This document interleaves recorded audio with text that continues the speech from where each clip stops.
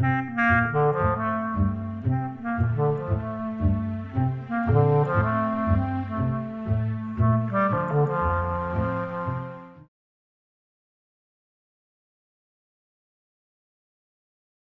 back. Let's continue our work with the hole wizard.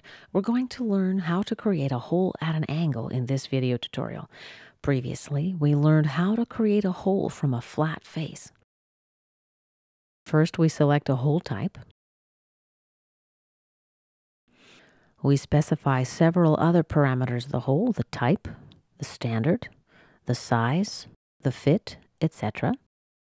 Then we go to the Positions tab, and this is where we choose the placement of the hole. So we select a face and left-click to position the hole. Accept. Now let's learn how to create a hole at an angle. It's just a little more complicated. Let's create a sketch. Activate the Centerline command. Let's Smart Dimension now. I'll apply an angular dimension of 45 degrees. OK, and exit my sketch.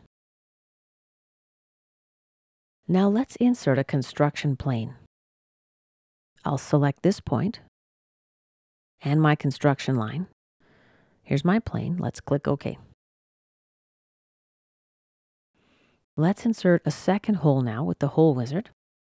I'm going to accept the default settings on the Type tab. Let's go to the Positions tab, and let's place the hole at this point.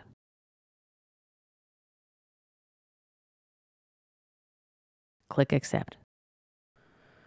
As you can see, we've got a problem. Let's learn how we can fix this problem. I'm going to create another plane. Be sure the plane goes in the right direction. If it doesn't, you can flip it.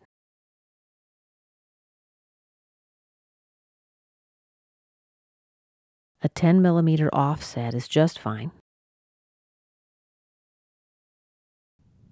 Now, in order to use this plane, we need to move it above the hole.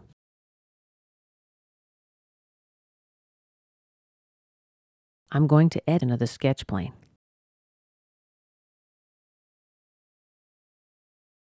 I'll use plane 2. OK. And now we're ready to edit the position sketch.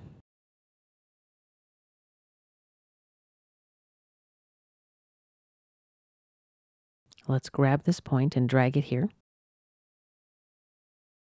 Accept. And let's exit our sketch. I'm going to go to wireframe mode now to take a better view. Let's hide plane 1.